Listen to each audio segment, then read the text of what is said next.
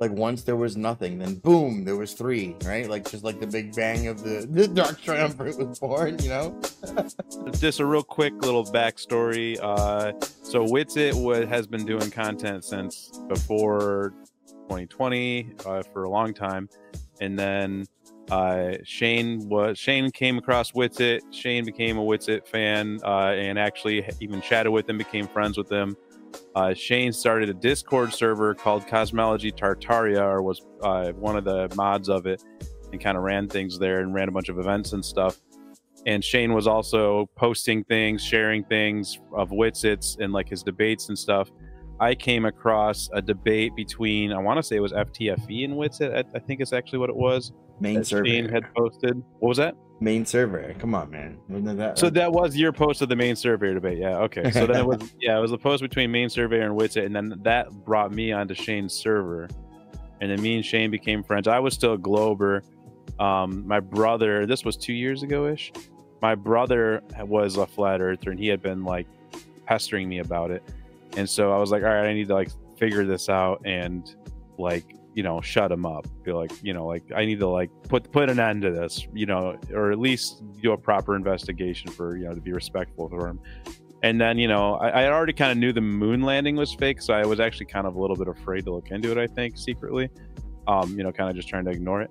And then, yeah, I popped in, I found a bunch of Shane's content stuff Shane had posted of Witsit and such. And then I popped onto their server, and then Shane and Witsit, especially Shane, like kind of took me under their wing and, you know, chatted with me, answered a bunch of questions.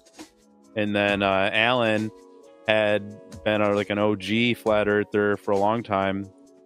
And then someone told him like, hey, stupid flat earther, why don't you read a paper? And so then Alan said like, you know what? Okay. And so then Alan started reading a bunch of papers. And then Alan started even going on YouTube and just reading this crazy Russian translation of this ether dynamics book, this super dense ether dynamics book. And Alan, I remember seeing, it was like 2 a.m. one night, and I like hardly knew Alan yet, and I remember just seeing this live stream of Alan just reading through this ether dynamics book, and I was just like, I think I'm gonna be friends with this dude. Right, bespoke. I got like a good feeling about this dude. And then yeah, we all kind of became friends through like chat and stuff. Shane and Alan were like became real close. Shane started helping Alan with a bunch of his streams and stuff, and they kind of became like a you know, a team of content creation. And then we were all friends with Witsit, and yeah, and then I started the Aether Cosmology Discord server. And I remember when I was like thinking about starting it, and I was like, yeah, it would kind of harken back to, you know, the old server you used to run, Shane.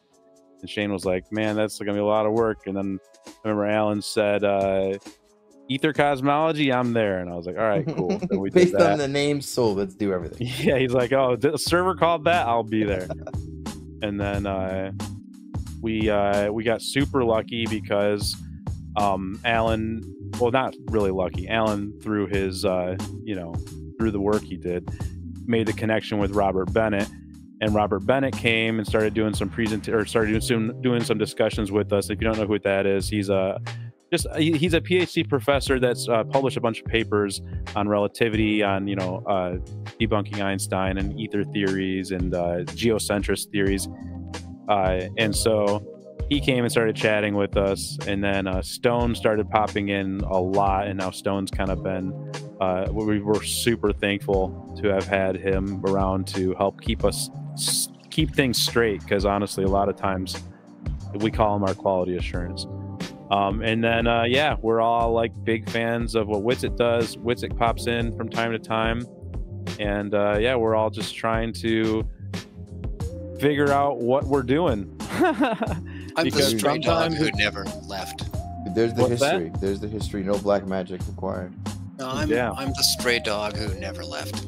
Kinda, yeah. Yeah, that's not a bad way to put it. But then also, Stone runs his own Telegram server, or his own Telegram chat, and in his own Telegram channel, and you should check both of those out because he's got a lot of fantastic content over there. If you're not a part of that, you're crazy, because it's just good content.